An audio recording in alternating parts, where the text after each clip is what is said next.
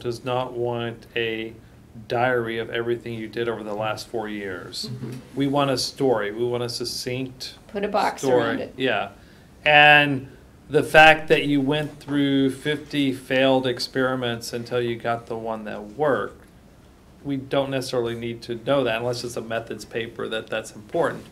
Focus on the story. And I think this goes back to your question, is if you know what your story is that you're trying to tell, that will help you know when you can stop the experiments and write it up.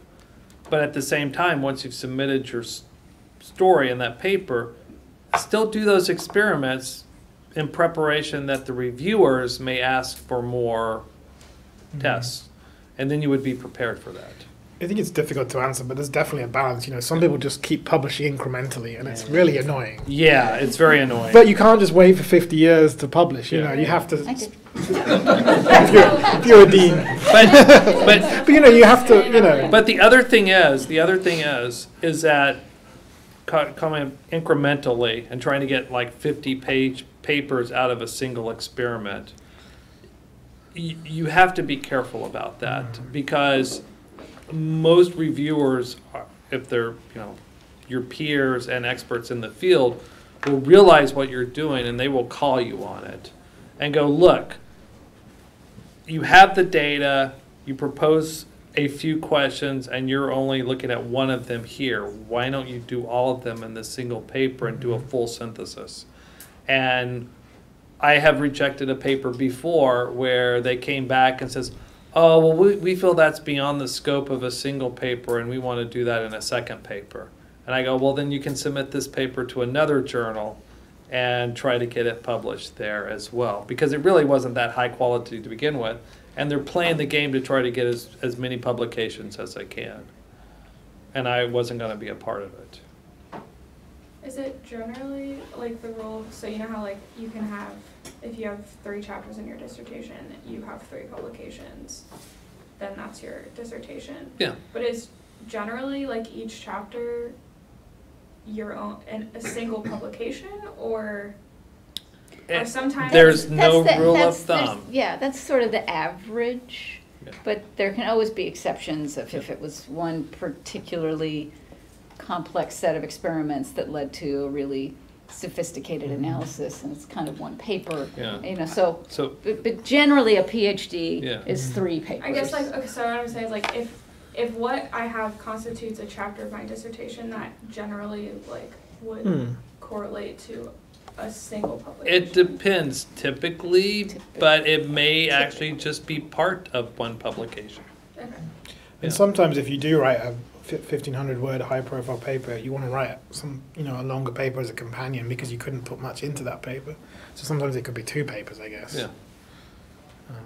I like to see the chapters as publications and a 4th one that actually, there should be some kind of theme to all these things, and that may or may not be a publication, but certainly it allows you to actually, weave a larger story amongst pieces. You want some sort of synthesis of everything as to why these were interconnected. Sometimes people publish their literature reviews, which I'm not a big fan of, when you do an introduction chapter. Yeah, I mean, some people encourage that, some people don't. I mean, usually review papers are,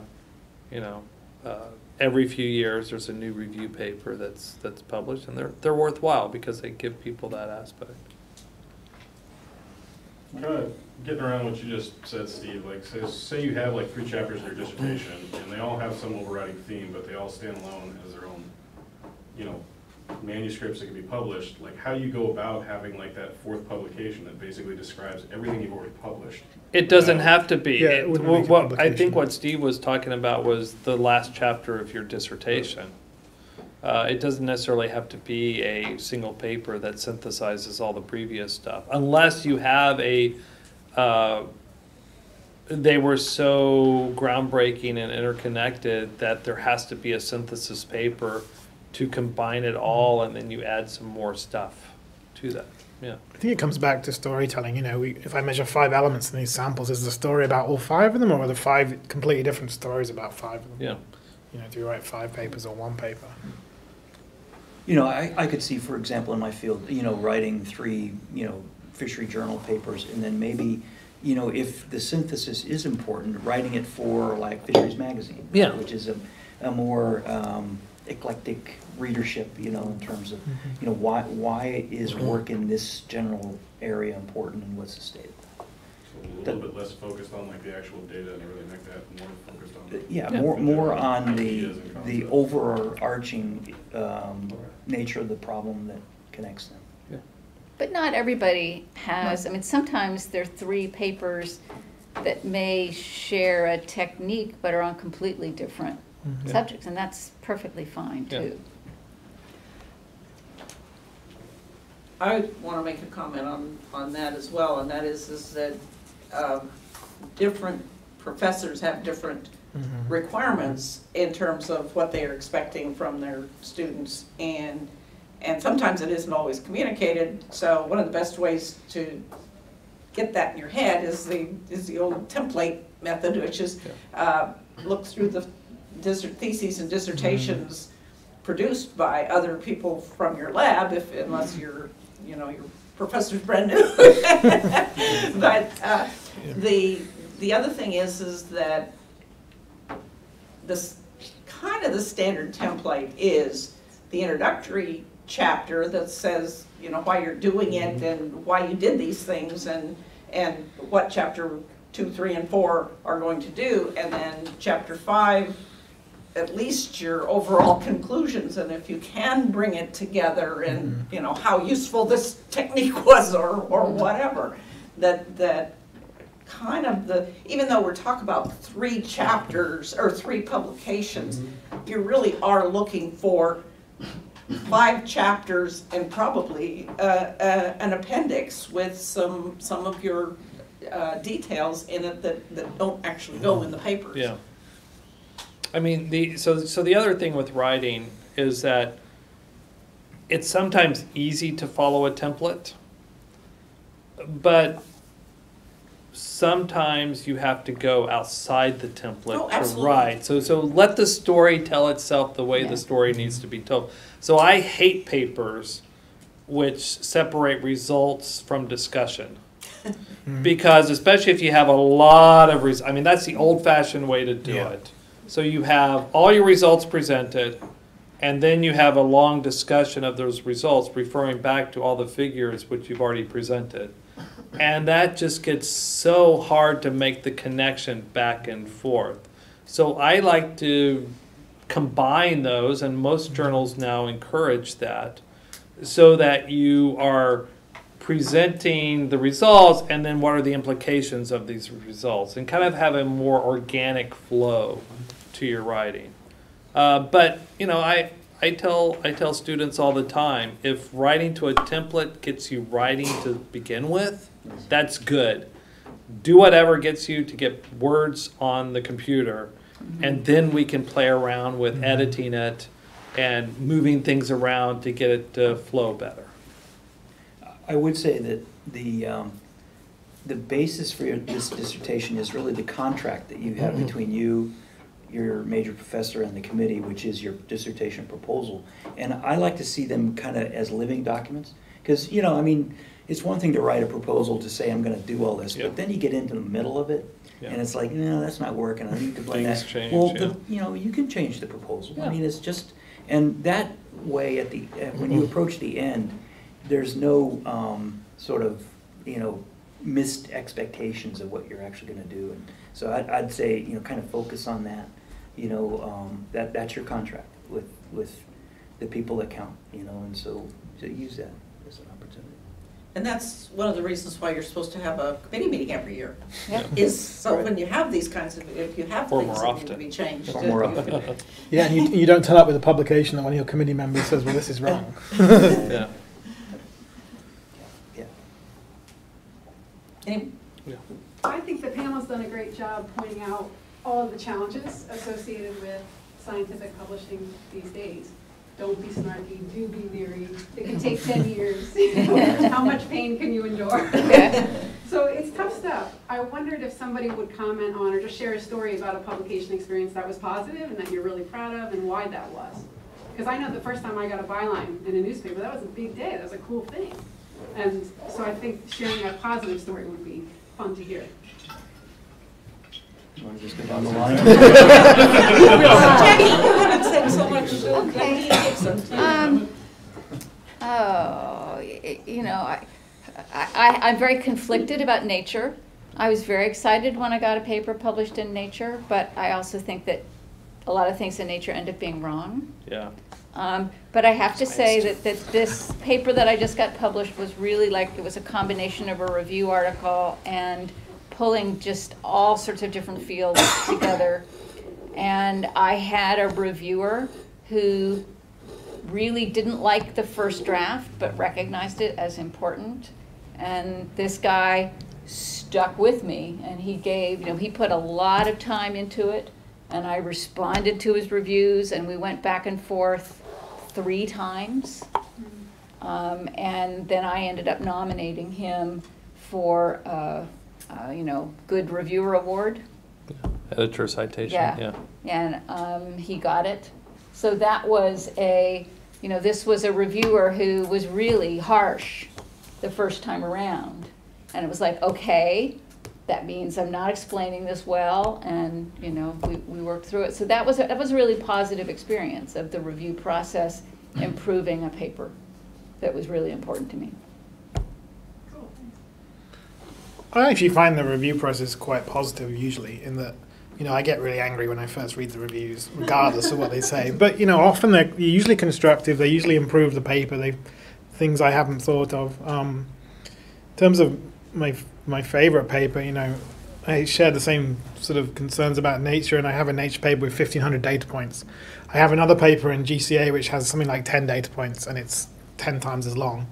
And it's great because I could just dump all these things I was thinking. It's almost like a review, but it's new ideas, and I really enjoyed writing that because I could get out all these ideas. And so, longer papers can be really nice to write.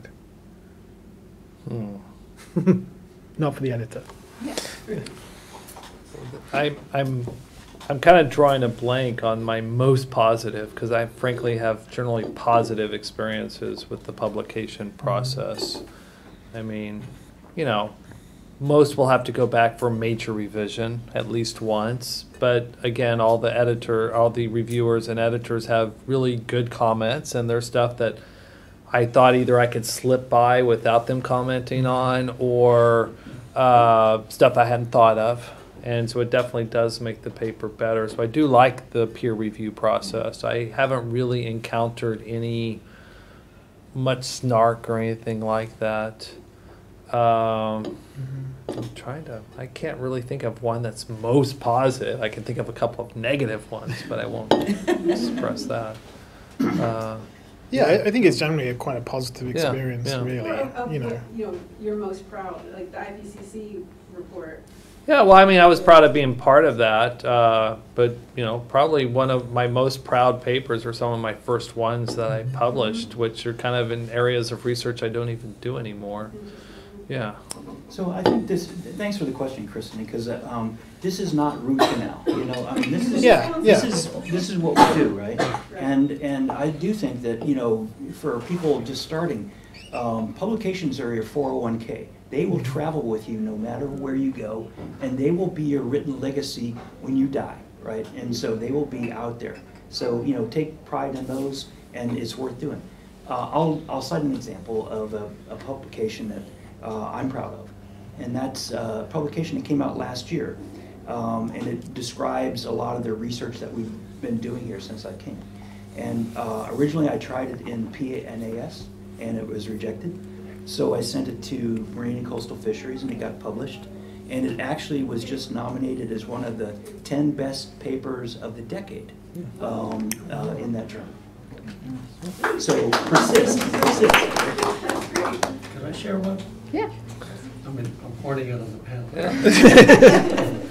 When I went for my postdoc, so I hit upon a problem. It had nothing to do with my postdoc, nothing to do with my dissertation. And I worked on this, and my first sole authored paper. Okay, and I sent it off to JGR Oceans. And and this is the days where you got snail mail. Yeah. Letters back and Oh, forth. God, You think about send the it in review in process manuscript then. form. And I got a letter back from the editor that said, I read this paper thoroughly myself, and it doesn't require review, I've accepted it. Wow. You know, so- Wow. Yeah. But you know, the thing is, what that, as a first-year postdoc, my first sole authored paper, what that did for my confidence Yeah. Yeah. was remarkable. It was just wonderful. And I suspect to this day, that editor knew exactly. Yeah, very possibly, yeah. It's just one of the kindest things I think Yeah. I've ever experienced. Great. So very positive. I find that each paper has its own kind of theme, the way the story's set out, and they all feel different. The idea comes out of your head. It's almost like when you're a musician making albums that all have a slightly different, that's how I like to think of it. So I enjoy that process. You know, if you've distilled your thoughts on that problem into the paper, they're sort of gone. Yeah. Yeah, you. Yep. I had a question if any of you had any thoughts on or experience with pre-registration. So for people that might not know what that is, it's gained a lot of traction in especially psychology because they tried to replicate a lot of studies and they didn't hold up, and it's related to kind of the bias around publishing positive results, either through going, you know, where people doesn't seem important, we go on and we try something else until we find our story. So, and also journals won't accept it. So if it doesn't show some interesting positive result. So pre-registration is where upfront you put online, usually online, or submit to a journal what your data is going to be, how you're going to analyze it, and then some journals will actually accept it just based on the merits of method. But rather than what your discussion is later or the statistical significance. I was wondering if any of you had any thoughts on that, if you find that useful, if you find it restrictive in that it kind of locks you into one way and you might not know exactly how you're going to analyze things later on. Yeah, I frankly had never heard of that. I'm not sure how well it would work in a lot of our fields here. I can see why the psychology and some of their experiments may have been going to that because of the replicability problem. Whereas if they put their data out there and their methods, and people can comment on whether those are valid and appropriate. But then again, at the same time, a lot of their data has to be carefully screened to make sure that there's not identifying marks either. So, yeah, I don't know. I'm not. I mean, we all share our data. I mean, most of the data that we use is open to everybody to look at it. Our methods are generally open as well. We just don't necessarily go about putting it on a specific site.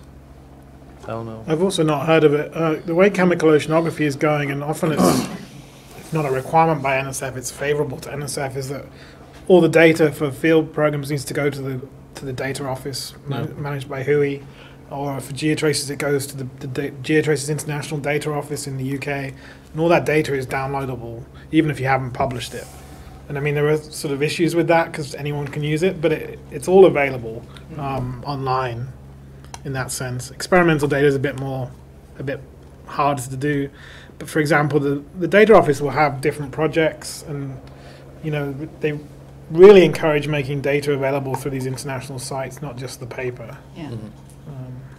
Oh, in fact, you know, we haven't even mentioned data policy with journals, but almost all major journals now require that the data be publicly available.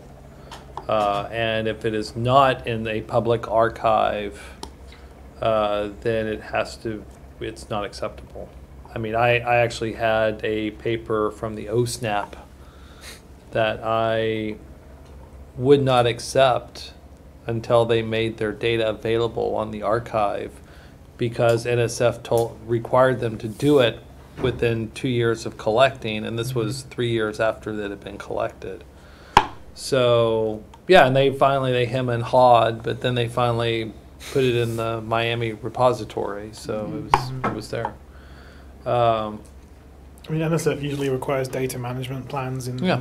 proposals. Yeah. And, you know. you And I have mean, to- typically they will give you, for especially cruises and things like that, there's like a 1 or 2 year time limit so that people can get their story together before they put their data available. But yeah, if you're not following your data plan, then it's not going to be published.